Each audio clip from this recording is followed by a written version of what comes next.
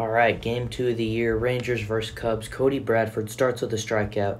I really like what Cody Bradford brings to the table this year, and I hope he can be a huge piece in that rotation. And I like his stuff a lot, but he needs to control the fastball better if he wants to become an effective pitcher.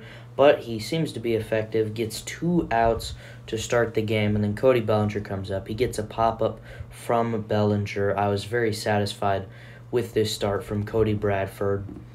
And then, so we fast forward to the next inning. Christopher Morel gets a single off of Bradford, and so that'll bring up Dansby Swanson. You can see Morel just smacks it through, and then Dansby Swanson comes up. Fastball, this has been the problem with Bradford throughout his career. Swanson bangs it just over the wall. You could tell, like, off the crack of the bat, it was gone.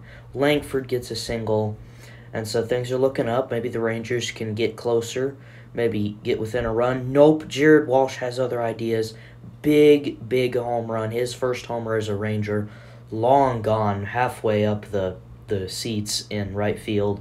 Long home run for Jared Walsh. I'm happy for him because he's been struggling with a lot in the past couple years, and he just tomahawks this into the stands. Then, next inning, Adolis Garcia uses his just raw strength to smack it the other way like a left-hander and get it just over the wall off of Kyle Hendricks.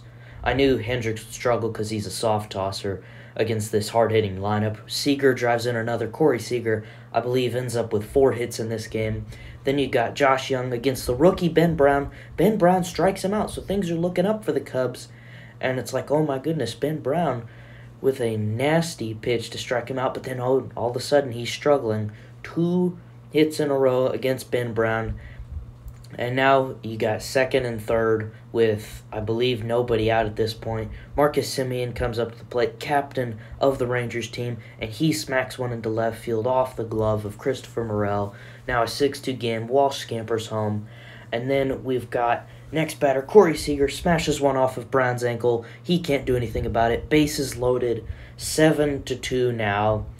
And then we fast forward. Josh Young, it's now 9-2. And Josh Young decides, I want to make it 11-2, a rocket into the upper deck in left field. The crowd loves it.